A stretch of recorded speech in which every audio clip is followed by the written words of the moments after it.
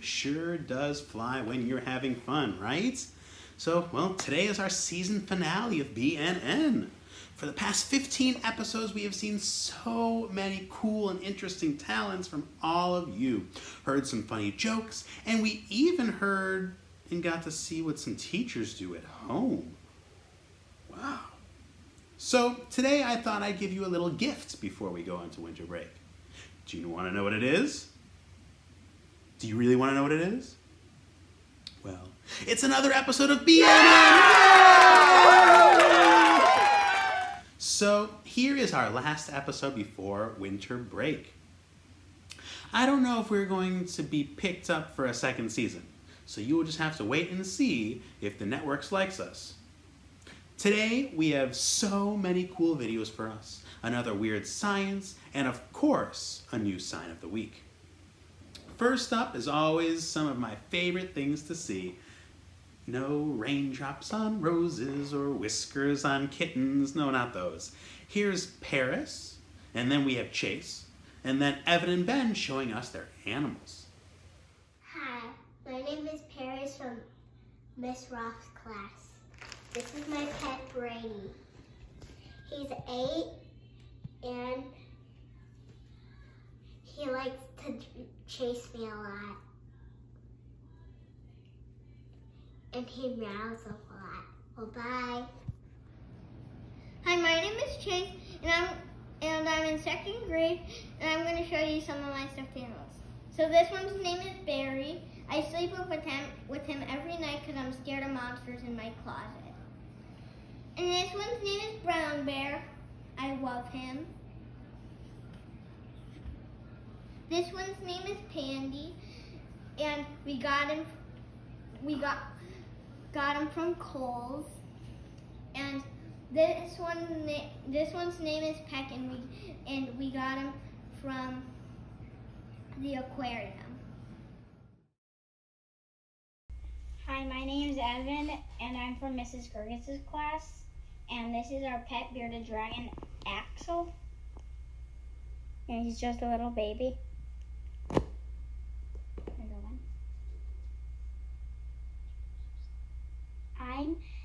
I'm Ben Paco, and I'm from Miss Roth's class. And Axel eats crickets, mealworms, vegetables, and fruit. Bye, guys. Hope you like meeting Axel. Back to you, Mr. B. So cool. I do love seeing all the different animals that you have at home. Maybe we can convince Mrs. Rhodey to show us some more of her chickens. What do you think? But I think it's time for a little comedic timing. Get it? Comedic timing? Oh, fine. Well, let's see what joke Elizabeth has for us today. Hi, my name is Elizabeth, and I am in 2nd grade in Mrs. Landgrave class. And today I am going to be telling a joke. Why was 6 afraid of 7? I feel like this is a math problem. Use your number bond to make a 10 and then decompose it to get an answer. Does that make sense? Well, let's turn to Mrs. Paladin for our next sign of the week, and we'll hear back from Elizabeth in a little bit. Take it away.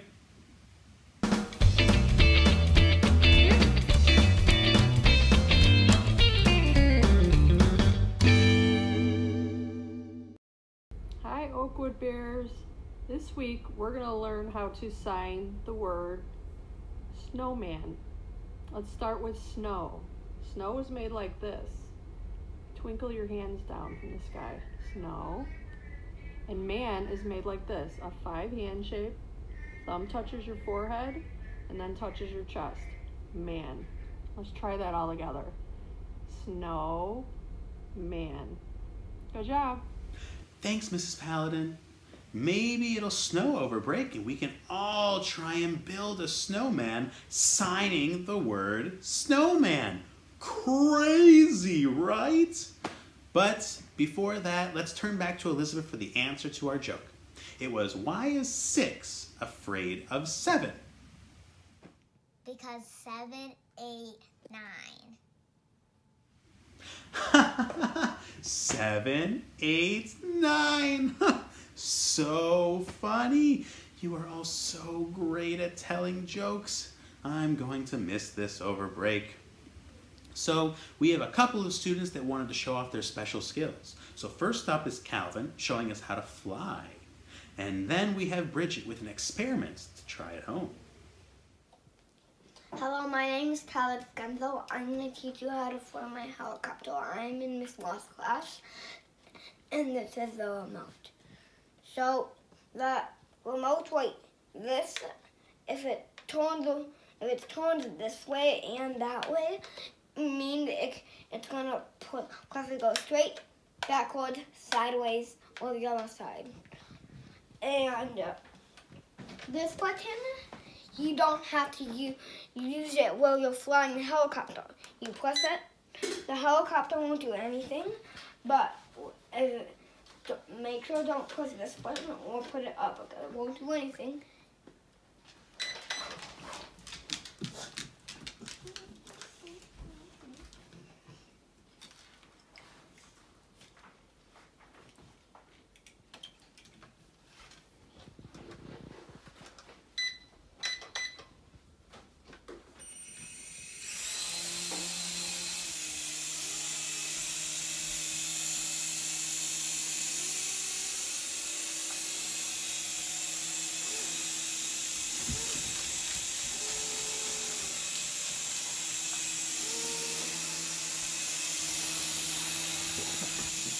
Thanks for watching.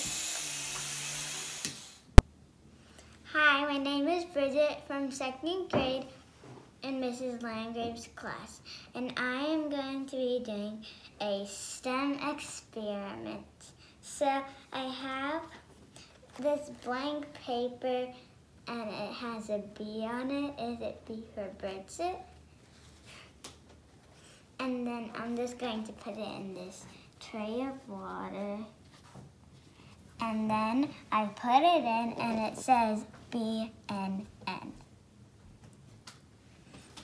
And now I'm going to teach you how to do it. So for this experiment, if you want to try doing it at home, you'll need 1 pen and then 2 blank paper towels.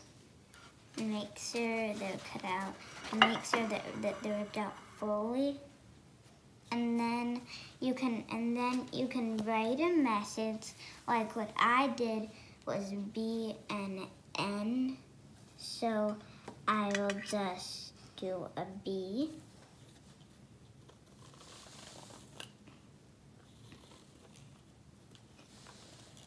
And then on the other piece, I'll make sure that that B does not cover the N up. So I'll do it like that.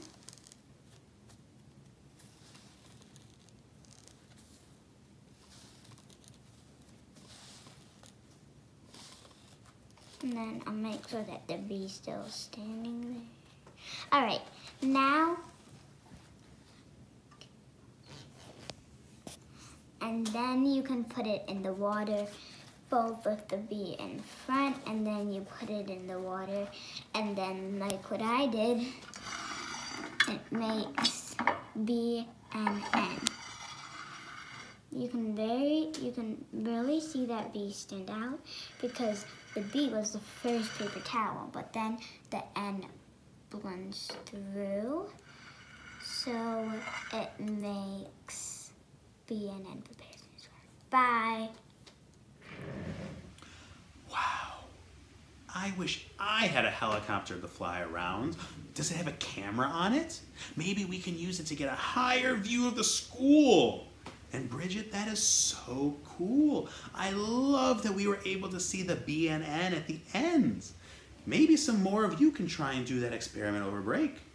Let me know what you decide to spell out. Well, since we saw some student experiments, let's turn to our resident weird scientist, Mrs. Gergits. What does she have for us today?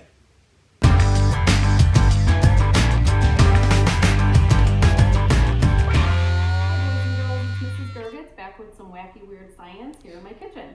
I thought it would be fun to make make a snowstorm in a jar. I wasn't sure if we would see a whole lot of snow or not this year, and I thought it would be fun to try and make our own snowstorm in a jar. If you want to do this activity at home, here are some of the supplies that you'll need.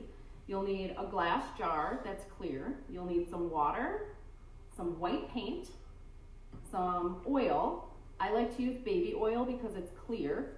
You could use some vegetable oil from your kitchen, but you will end up with yellow snow, and no one likes yellow snow. You will also need something called Alka-Seltzer, which you might have at home, easy to find. And I thought it would be fun to maybe add a little bit of glitter and see if we can make it a glittery winter wonderland snowstorm. So to get started, I've already mixed my oil and my water and my paint in my jar. When you do this at home, you'll notice that the water and the paint mix together fine, and they will be at the bottom of the jar. When I add my oil into the jar, you're going to notice that the oil and the water do not mix. And there's a reason why this happens. The oil will stay at the top of the jar while the water will always go to the bottom. The reason that happens is because the water is more dense than the oil. So the oil will always stay floating at the top no matter how hard I try to get them to mix. And those water molecules the water is made up of molecules, which is called H2O. And I know that many of you have heard me talk about that in my classroom, and it is known as a liquid. And the liquid water has hydrogen and oxygen that have polar ends, and they always stick together. And that's why they mix perfectly fine. The oil is made up of a different kind of molecule, and it doesn't have polar ends. That's why it does not mix nicely with water. So that's a little science behind why the oil and the water will not mix. The next thing we're going to do, now that I've let this sit for a while, it might take a few minutes to get the paint and the water and the oil to all be completely separated. I am going to use my Alka-Seltzer, which is a sodium bicarbonate. And when I add my solid Alka-Seltzer into my liquids, you're going to notice that a chemical reaction is going to occur.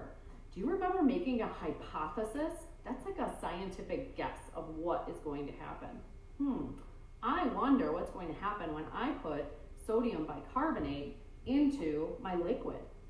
I think that this is going to form a gas, and the gas is going to create a bubble. The bubbles will float all the way up to the top, but because the density of the oil is at the top, it's going to force that bubble to go back down, which will hopefully give us a snowstorm effect.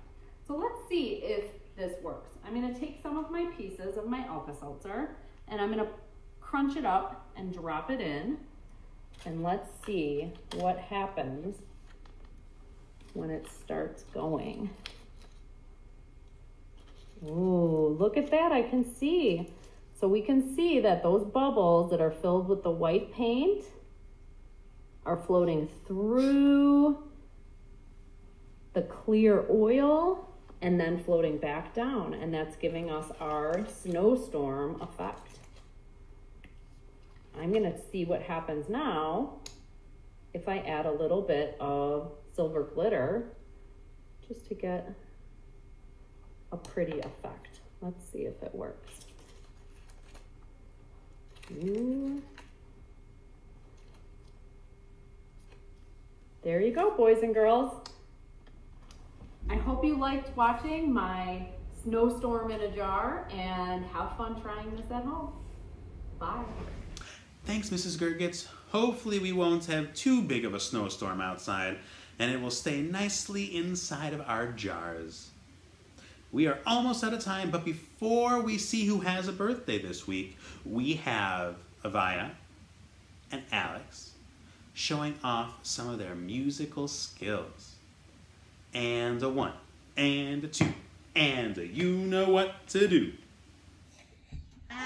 Hello, I'm Ava, and I'm playing my guitar for BNN.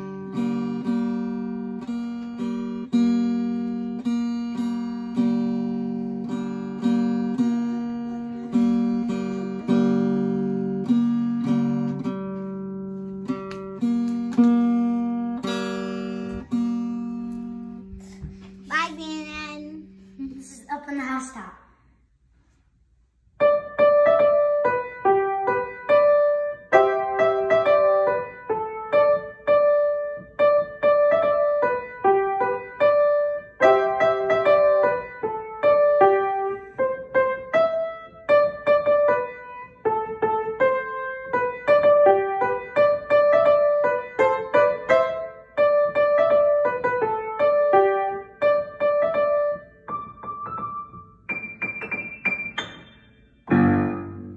Merry Christmas, Uncle Bears. This is your birthday song, it isn't very long. Hey, so it's your birthday, so it's your birthday. Happy birthday to our guests. So it's your birthday, so it's your birthday. Oakwood wishes you the best. Hey, hey. Bravo! I want to give you a round of applause. Get it? A round. Fine. Well, this officially ends our first season of BNN. I hope you have enjoyed watching our show each week and that has given you a little sense of normal through this weird school year so far. So, I guess we'll have to have a happy holidays, a great break, and we'll see you next time on an episode of BNN. And as always, have a very good week.